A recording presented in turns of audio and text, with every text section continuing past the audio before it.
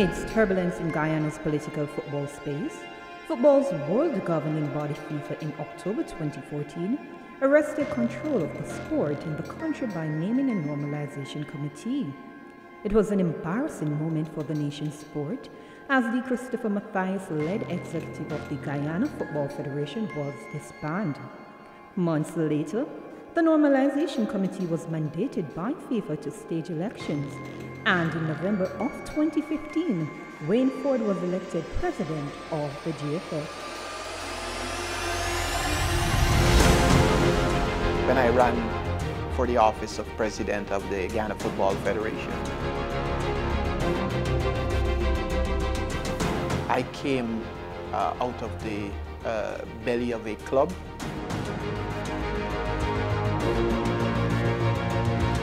So for many years, I was like every other citizen and fan on the outside looking in and reading. For me, the most important goal was to tidy up the image of the sport, to bring about an atmosphere of accountability, transparency,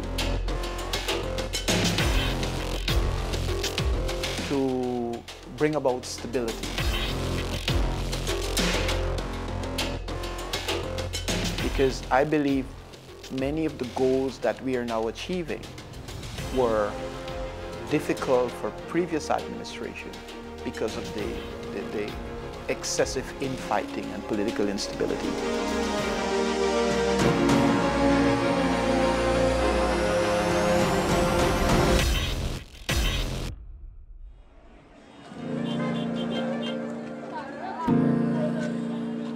As a casual observer of Guyana, I've wondered about a few things, not least of which its place in this world. Part of the Caribbean, but not an island nation in the Caribbean Sea. Part of the South American mainland, but English is the official language here. Rich in its diversity, embedded in its massive landscape, 83,000 square miles to be precise, this country cannot be defined, except for its name, of course, which literally means land of water. And yes, of course, the seawall. Georgetown, Guyana's capital, is about 6 feet below sea level. And against that backdrop, the nation is now on the cusp of an industrial renaissance thanks to oil.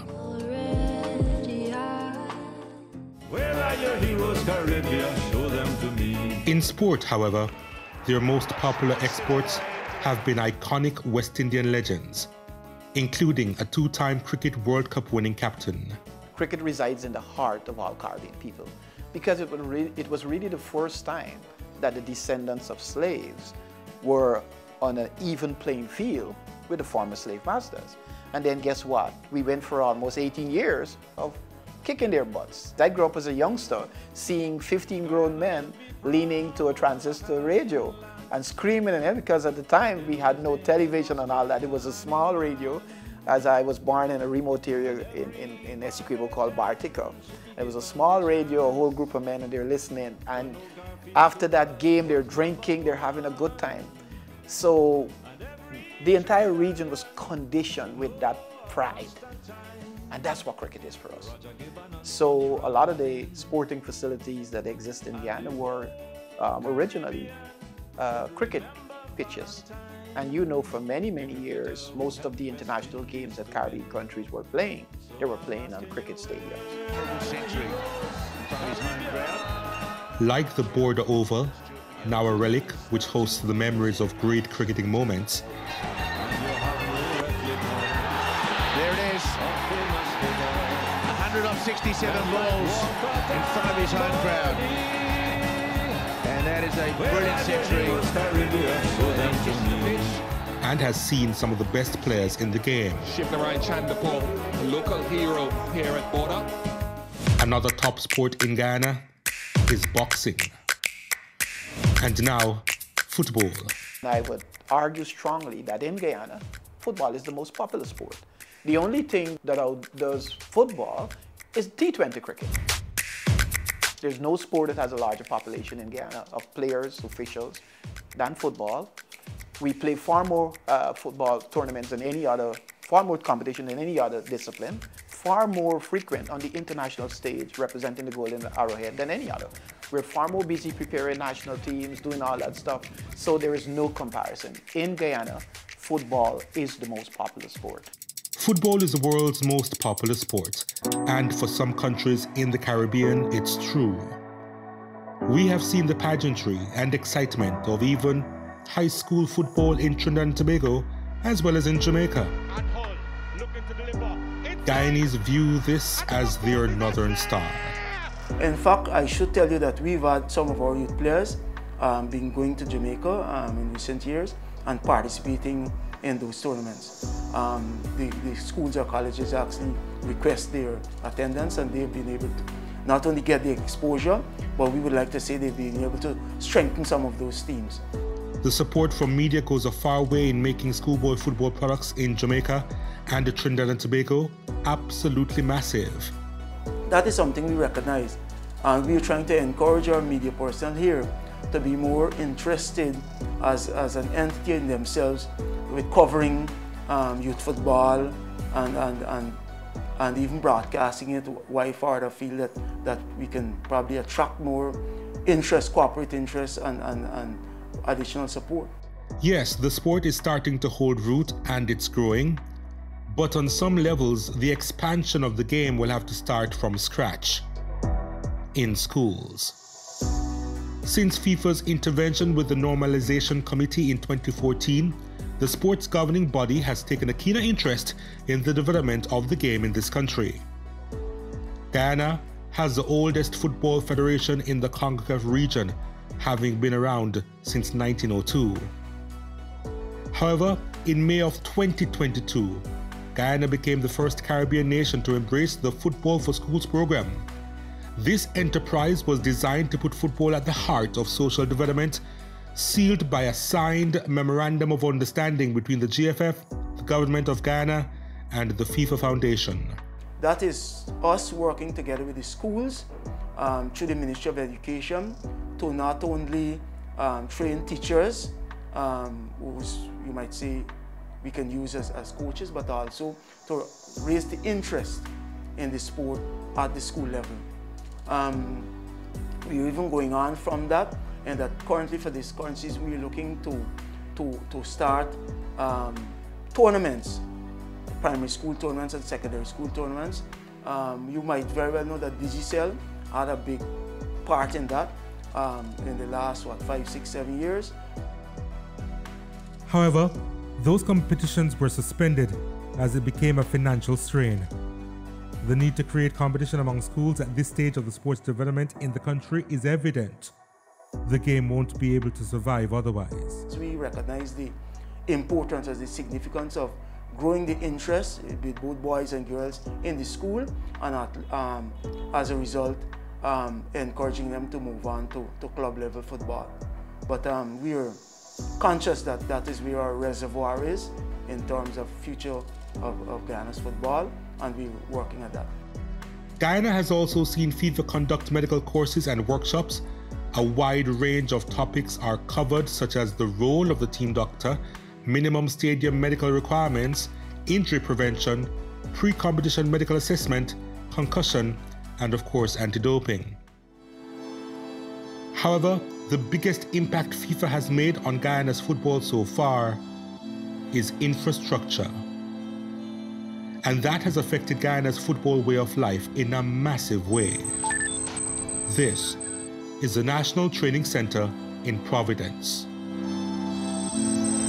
With the advent of the FIFA Forward program that our visionary and bold leader in President Gianni Infantino launched back in 2016, we're now seeing more investment being directed towards infrastructure.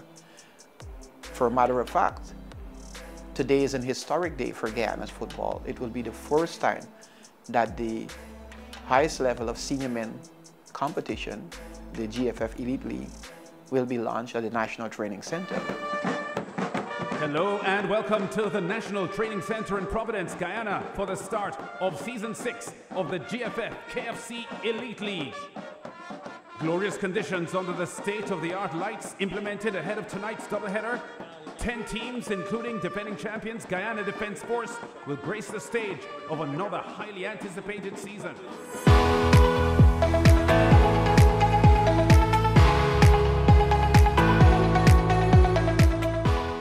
I'd like to ask each of you here and at home to respect ANPC, to take full advantage of the programs that we'll be running here and to take care of it as if it is your own, because it is your home. I would like to thank the generous sponsors. Your investment will fuel countless moments of intense battles on the pitch, exciting victories, heartbreaking losses, and many captivating stories. Beyond this, we will witness the coming together of communities and people of all creed, race, and class of our society. In the end, this is what truly matters. Football unites us all. Let the games begin. Thank you.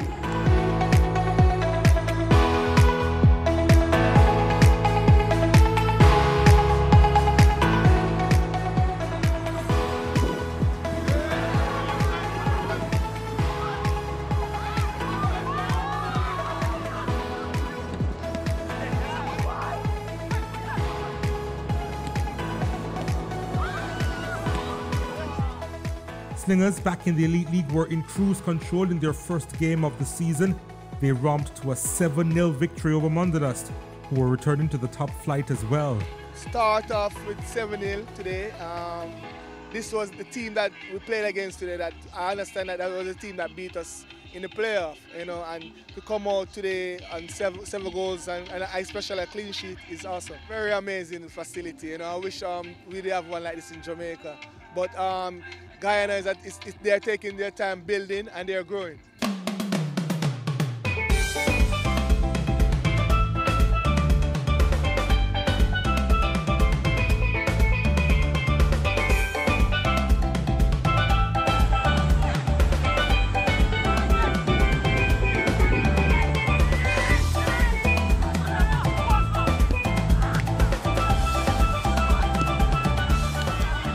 The defending champions Guyana Defence Force had it a bit difficult in the opening game, but they eventually ran away with a 2-1 win over Santos FC. I'm really unsettled, you know. You always take a moment after the game to get your thoughts together, to see what, you know, you could leave the players on a positive note, you know. So when they go home, they actually think about it. So it's not really too much, you know, to read into at this time.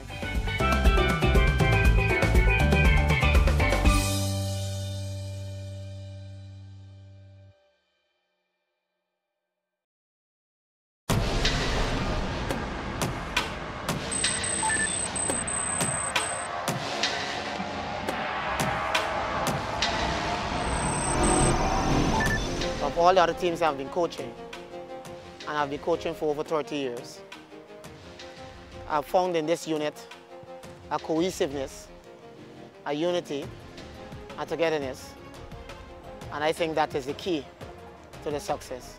This bunch of guys that we have here, it's a different group of fellas. It's the team itself is all about one, and we have a motto say one for all for one, and that's the motto that we try in and out tournaments. The Guyana Defence Force has won the GFF Elite League on 2 occasions. Not only are they champions, they are probably the best example in regards to administration and sustainability. There are at least 3 clubs in the league already that can administer themselves. 2 are under government entities, that's the Guyana Police Force Football Club and the Guyana Defence Force Football Club. People see us as being part of our organizational structure, like I just said, a disciplinary organizational structure. People see this GDF team as being part of a national governmental structure, right? But the challenges are greater. I can assure you that there's support from the Chief of Staff, there's support from many of the colonels who look over this team, who see this team as their pride. Of course, we've been winning for so long, so they see this team as their baby. I think they're trying, but like I said, more could be done. Joseph Wilson is more than a football coach. He's seen the hills, troughs and valleys which encapsulates the Guyana football experience. He's been an administrator, including secretary of the East Demerara Football Association, where he has managed the running of competitions. There are 4 pillars of football, as I learned it years back. Players, coaches, administration, and medical. I think those 4 pillars of football are not as strong as it should be after all these years of being established as a federation in Guyana. Ian Alves has been a part of Guyana's sporting infrastructure. He's given his time to the national boards of boxing and track and field. Alves has his background in the military too. In 1993, he received the Master at Arms, and he was also sports officer at the GDF for 3 years in the 90s. He joined the Guyana Football Federation in 2015 when he was appointed competitions officer. He stood in that post for 4 years. Then right before COVID-19 changed the world, he became General Secretary of the Federation in August 2019. When I started as Director of Competitions, before I became General Secretary, I recognized that there was an atmosphere where there was some degree of anticipated animosity expected between the Federation and clubs and associations and so on. And I recognized that one of the things to diminish or decrease that perceived animosity was by ensuring that we dealt equally and fairly with all of our members, that there was no chance for any accusation of discrimination, that all of the tournaments, our tournaments, were conducted in accordance with our rules and regulations. All our administrative matters were done in accordance with the Guyana Football Federation statutes. And a big weapon for me at the time, I dare call it a weapon, in administering GFF tournaments at that time was the fact that each time a question was raised concerning anything, I was able to refer to either the statutes or the rules and regulations for the tournament. So I never found myself having to defend the situation, but I just referred whoever is asking the question or raising the protest, I refer them to the statutes or the relevant rule in the rules and regulations. Before the advent of the Elite League, there was GFF National Super League. However, under FIFA and CONCACAF's direction, the Normalization Committee invited applications for elite club license. 11 clubs responded, and 8 were selected for the inaugural Elite League in 2015. Now that in itself has forced them to grow, I should say, from where they were initially, like in 2015, to where they are now. In terms of they had to ensure they had better administration, some key appointments were filled in those clubs, that they had a number of teams outside of the senior men's team. They were required to have a women's team as well as youth teams. So all of that has forced the clubs to grow from where they were to now being better clubs. One time the football in Guyana is rising, and then another time it's degrading because of the level of football we have right now. We have this elite tournament. It's supposed to be the biggest tournament in Guyana, and sometimes it is big, and then you gotta wait for another league come. So when you're in a rhythm, and you have to station yourself and wait for a month or 2 months to get back into the rhythm, it is really be a task. The clubs in the Elite League are used as a standard by the other clubs in the country aiming to go professional. The likes of the GDF and the Guyana Police Force and the Slingers have the most financial backing. Because of the financial stability or finances that are available, they have been able to attract some of the better players. And of course, if you attract the better players, your performance, it enhances your performance on the pitch. One would think being with a club based at the military as the GDF is, it'll be easier to nurture and cultivate the environment needed to be champions, which they have been twice in the last 4 seasons. To be honest, coming to the GDF, I thought that was it, but that's not it. Indiscipline is a facet of life. Individuals are indisciplined by nature. I've been a teacher, I'm a retired teacher for the past 6 years. So I've had the full gauntlet of discipline and how it works and how it doesn't work, right? So coming to the GDF, yes, I thought that was it. But I could assure the public that being in the GDF is the same thing like being out of the GDF in terms of discipline and attitude. I don't have to motivate the fellas them. When we come out to work, each day or morning session we have, we just come out with one thing, to get it over and done with it. Because of being a champion in the country or being #1 in the country, it's a task, and everybody will come to try to beat us, try to be who we are, and they will try all kind of stuff to do with it. And so when we come out here, morning or afternoon, it's one thing, get it over and done with it. Winning changes people too, so that brings them more closer together, right? We pray a lot, right? We believe in that, right? We believe in training because that's my philosophy. My philosophy is train as you play, play as you train. And success comes through training, and success comes through hard work. So these players that you see come to the team and play here day in, day out, they buy into that belief. So when they get out there to play, they not only play for themselves, they play for the belief of the coach. So they always go out there and try to deliver based upon those principles, and that's what drives them. So you might say championship team, yes, we won this year, last year, the other year before, but those are the things that drive us.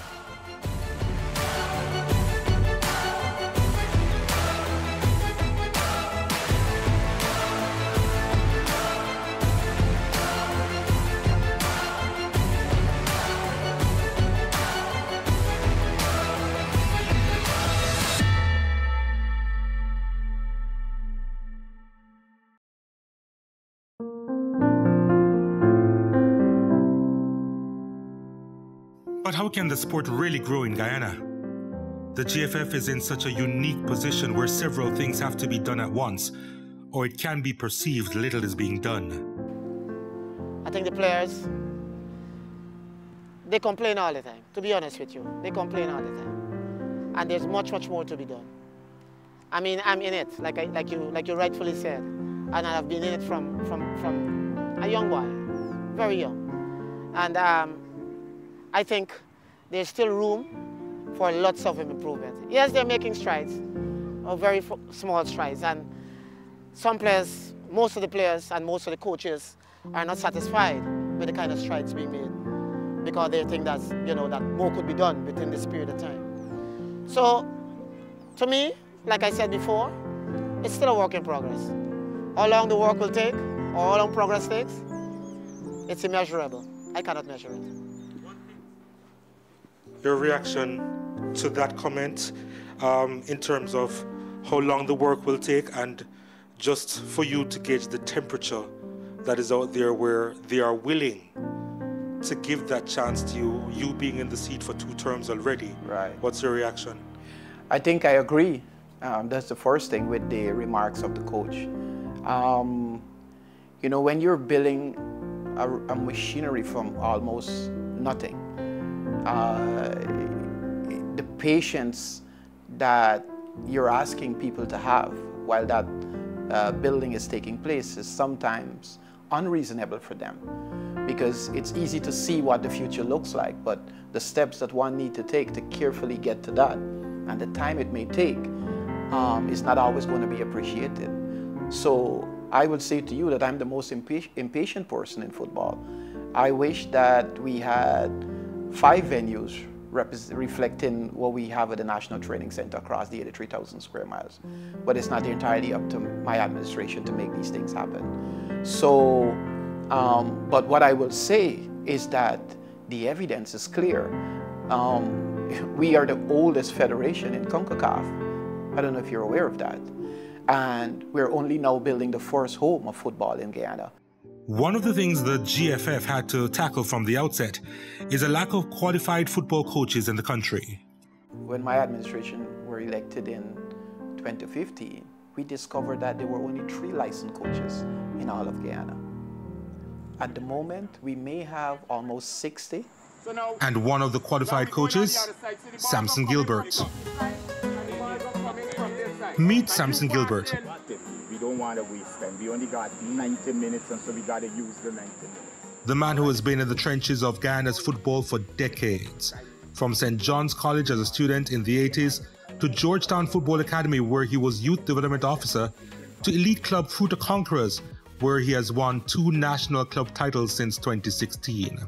This club particularly, we're always having nursery coming through, and this group is a nursery that was before. We went to the CFU Club Championship 2019, and then those players migrated to different entities, and this new group now is coming again. They're inspired, and they're inspiring a younger group that is coming and seeing them and want to be like them. Somebody want to be the next Dwayne James, or somebody want to be the next Jomar Jackman.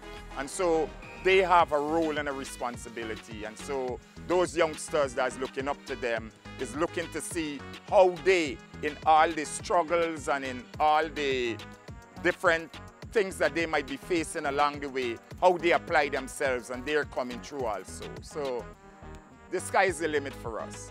His passion has always been uplifting young people through football in particular. I started coaching from a very young age. During high school days, the school I attended, we never had really a coach.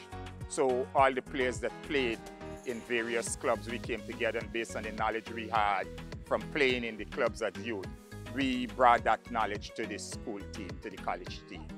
So from then, I was always a person that would work with the other players, and then after playing my club football, I naturally migrated to coaching because of my love for youth and my activity as a youngster in the game and all of that. Application. So what we lacking in skill, what we need? Will. All right? So now we go back to the exercise, and we do 5 minutes more on the other side. So this time on the inside, we're going to open in left side and going away. Samson, who also coached at the national youth levels, is now quality control officer at the GFF and one of the coach educators. One may say he's an evangelist for the sport in Guyana. The love for the game is most important. The love for the game and the philosophy of using the game as a medium to actually reach out to these players in various communities, some less fortunate, some who you realize that the only skill that they might really have and they might really embrace is football. And so as a person that understands that, you really gotta, use that to motivate the players and to motivate yourself, because you're looking all the time to have that light at the end of the tunnel. And that message is preached in seminars and in courses around the country. And yes, more coaches in Guyana are being certified. But what I believe is not happening at a rate that meets my satisfaction is how fast they are getting that practical experience. And that depends on both groups, the coaches and the federation. Many coaches are proud to put their certificates in a frame and proudly parade it before their families and friends, rather than finding a club and grabbing a couple of 13 years old and work with them for a couple of months and then see how much they're able to impact their quality, not just to play, but to understand the concept and philosophy of football. That is a work in progress. We as elite club in this tournament, the coaching staff will expect it to be at least a C license by the end of this league. Yeah, well, of course, I'm looking forward to it and even achieve greater qualification when it comes to coaching football in general. There are 9 member associations in Guyana, and each of them has at least one academy. Each academy training center is staffed and funded by the Guyana Football Federation. In the long run, it is expected to make a massive impact on the game in the country. And in the longer run, more private academies are expected to come on board. We're very passionate about football in this area, and this opportunity with Manila stepping back into the elite give the youth player around this environment and out of Borabis a better opportunity to now come and embrace the club and showcase their talent on this level of football. For now though, the clubs are playing a big part, especially in regards to ushering players into the national program. A process overseen by Jamal Shabazz, who is now in his 4th stint as head coach of Guyana's senior men's team. Guyana has always been my dream job. I was never fired. I left on 3 occasions before because I felt the time had arrived where I couldn't make a difference.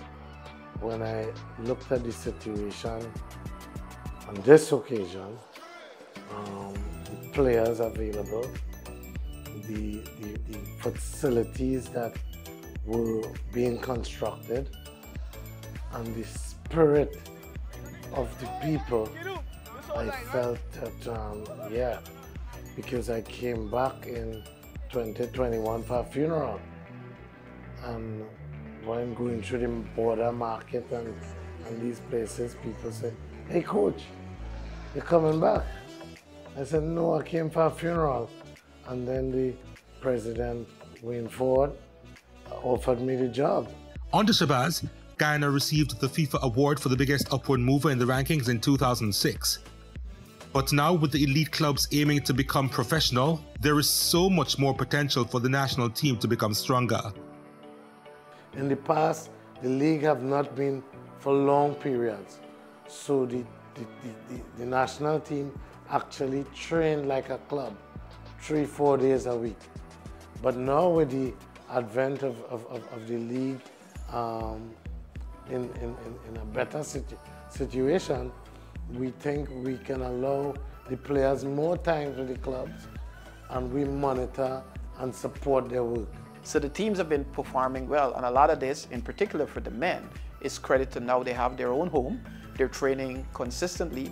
Most of the training was being conducted during the day. Now they can train day and night. We have invested tremendously in technology and expertise. We have sports science on staff. We have all the bells and whistles, GPS. We have everything. We've really invested. And that investment, the local players are benefiting from it the most because they're here, and Coach Shabazz is a resident coach, so he's working with them as much as possible. All that investment is paying off. Guyana recently entered Group A of the CONCACAF Nations League and are confident now more than ever of making a World Cup. And yeah, the 2026 FIFA World Cup in North America is on the agenda. There is not a better time for a Caribbean country to qualify for a World Cup than now because of the way it's made up, where it's hosted, and that drives our ambition. It's not an ambition built in fantasy. Realistically, when we look at the teams that we have to come up against in the absence of USA, Canada, and Mexico, every Caribbean country should feel, hey, look, we have a chance. Shabazz, who is Trinidadian, believes the Caribbean on a whole has so much to offer to the global game. And he believes that coaching, being a transitional exercise, will assist the sport in the region. When I started coaching national team, I was a young coach. At 16 now, I am one of the coaches that the Caribbean young coaches look towards. They want to see, what does he accept? What are the conditions does he accept? You know, I am able to pick up the phone when Theodore Whitmore was under pressure, you know, and relate to the pressures that he's undergone. Angus Eve in Trinidad and Tobago, because when I started coaching, they were still playing. Like most football federations in the region, they have conflict with players, mostly about finances and respect. Ford, who was president of the elite club, Fruit of Conquerors, has been having first-hand interactions with players for years. I have managed players from club to national team. Players are unique. I love them, and I know what it takes for them to get good. I know sometimes they may not necessarily like any young person, because they bring a particular special gift and talent and passion for football, but you don't want them to concern themselves too much with the challenges that the leadership has to overcome to deliver what their expectations may be. We need finance to grow, because wine is for merry, food is for feasting, but money brings an end to all problems. And as a result of that, we're looking and we're hoping that the government and the private sector and all the stakeholders in the country that could actually contribute to development come on board and realize how important sport is to the development of a country. And as long as, that kind of incremental understanding starts spreading across the leadership of the country, we're in a good place. And I think at this time, it is happening. There are many various aspects of development that our government that I mightn't be aware of need to look at, but I think we could see that they're understanding that, look, sport is important, football is important, and how much that could actually bring to the holistic development of the country.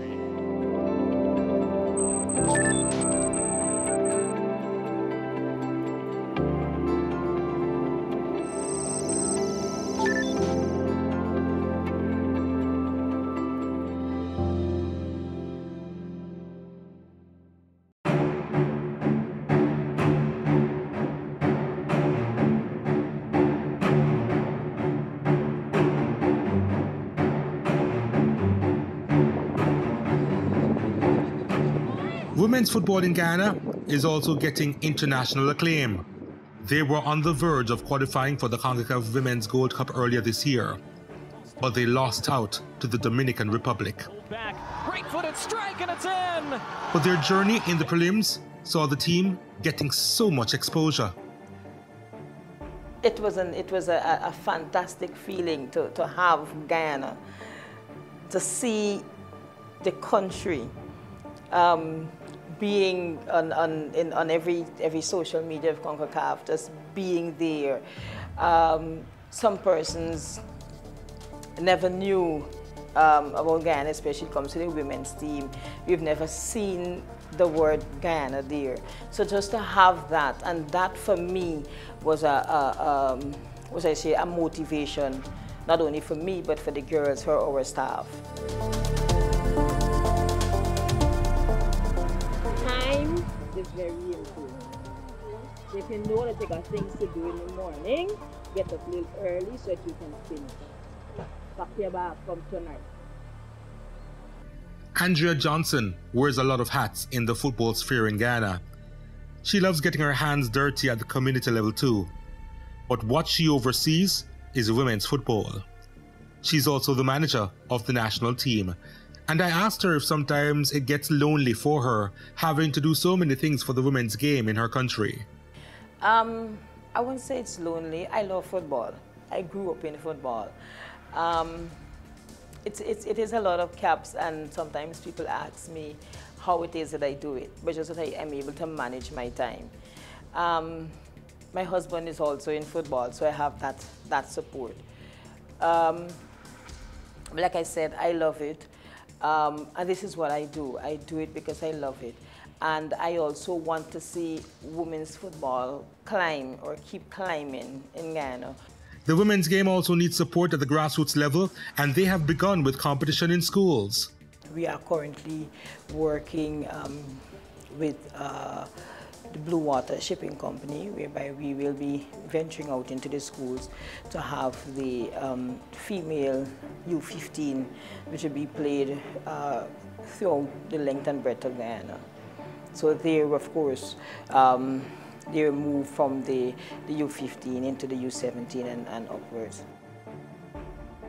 The Blue Water Under-15 Girls Development League is part of the shift in status for women's football in Guyana, and the Blue Water Shipping Company, in partnership with the GFF, is seeing the creation of an innovative, new, multi-purpose sports educational and entertainment venue at Durban Park. The discussions had begun in September 22, and now the construction has begun. The land that we are building, our Blue Water Stadium, was given to us by the government of Guyana. We have a 50 years lease for that land, so these are all tangible evidence of how generous the government of Guyana has been to us. Like the players, the GFF also has a particular inkling of wanting more, you would imagine, so we would want more, but I believe that, you know, in time we will see more resources being directed to key components of our football space and football activities. And so the sport will grow, and plans are afoot for more infrastructure to be put in place. In our contract of agreed objectives with FIFA, we have been approved for 4 artificial mini pitches, regulation-sized pitches across the 83,000 square miles of Guyana. We've identified 2 venues that we will start with the first 2, and we're looking for an additional 2 venues to put the other 2. So infrastructure is a key focus of my administration over the next couple of years as we wind down on our tenure here as the leadership in Guyana's football. Football is the opium of the masses. Like most endeavors on this scale, challenges play a central figure to development. And sometimes it's difficult for people from all walks of life to get together to achieve a goal. As a result of that, we've seen over the years some people who are better off, for want of a better term, would look at the football crowd and think, nah, there might be some unruly people who are not so cultured, for want of a better term, and so on, and be a little hesitant to get involved. But we recognize that, and that is why we're working so much with the schools now, so that over time we can show that, look, football is not those unruly hooligans that people might have in their mind, but there are people at every level involved in football.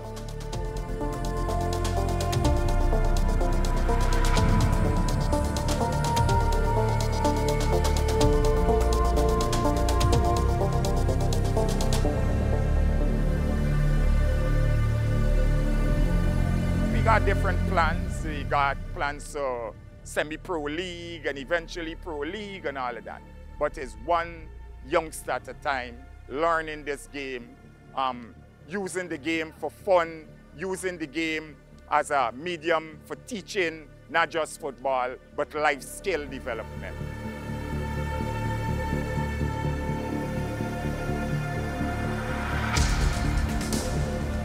I look at some of the countries in the world that doesn't have the kind of resources, human, financial, infrastructural resources, and they've made it. They've made it to the World Cup, right? So that dream that most of these players that you're looking here this afternoon have is to make it there. That's the pinnacle of any footballer, any coach.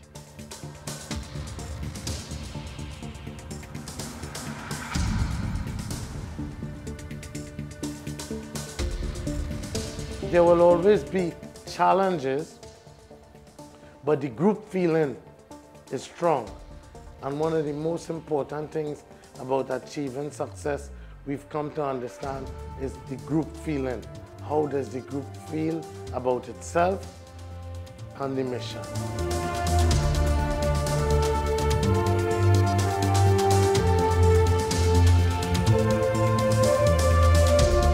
What is the cry of your heart for football in Guyana? I have to come back to infrastructure. it sometimes feels neglected, you know, as if it's a neglect. And why that bothers me and keeps me up at night is because when you think about the people, that young group of men who outside of football, they can be doing so many things that we don't want them doing. If we were to deliberately and strategically do the statistics to determine the concentration of young men that are more susceptible to bad influence and crime, and put in infrastructure there, community pitches that are lit, that are managed, where they can go and burn off that excess energy, at the same time honing in their skills, at the same time create an opportunity for huge engagement with key stakeholders, the government, the law enforcement. I think if we were to do that, we can measure over time how that impact youth crime. And the key to all of this is infrastructure. And it does in fact trouble me, but I also take a lot of responsibility for it. I wish I can get my projects through FIFA faster. I wish I can get the approval with just a letter or an email, but it's not. It's a difficult and quite a painstaking process. So we will be doing our part, as we are doing, but I wish not just the government, but key stakeholders understand that inner city communities, football means so much to them. And if you're able to put in that infrastructure strategically, then you can get the best of them, because that space is a ready opportunity for you to intervene with the right messaging, with the right programs for both boys and girls. And we can push back many of the negative competing interests that are desperately seeking the minds and hearts and souls of our children. Mr. President, thank you for your time. Thank you for having me. Each one, operate in that manner. No failure, no failure, no failure.